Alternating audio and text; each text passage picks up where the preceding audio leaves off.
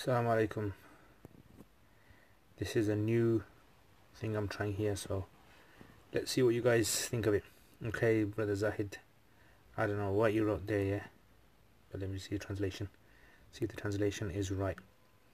One of the purposes of Muslims weddings is one of the purposes of husband, wife and support to achieve each other. Okay, that sounds okay.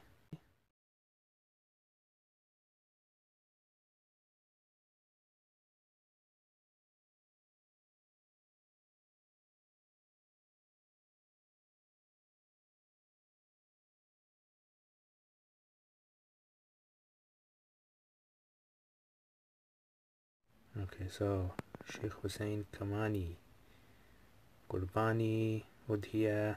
Yeah, so it's Udhiya, guys, Eid. So those of you guys are slaughtering, inshallah I'll be slaughtering as well. You guys can slaughter cows, goat, sheep. Yeah, so here I think this is advertisement. Qurbani Udhiya, buffalo in India. Okay, but I thought in India you can't slaughter animals unless it's different areas. Any of you guys know? Okay, so it's a heart.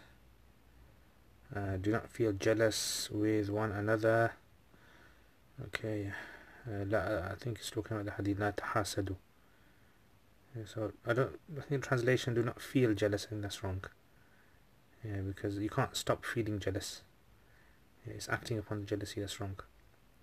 So anyway, so this is why I thought maybe I'll clarify certain things as well. People translate things and just write anything. Okay, let's check this one out. So click on here.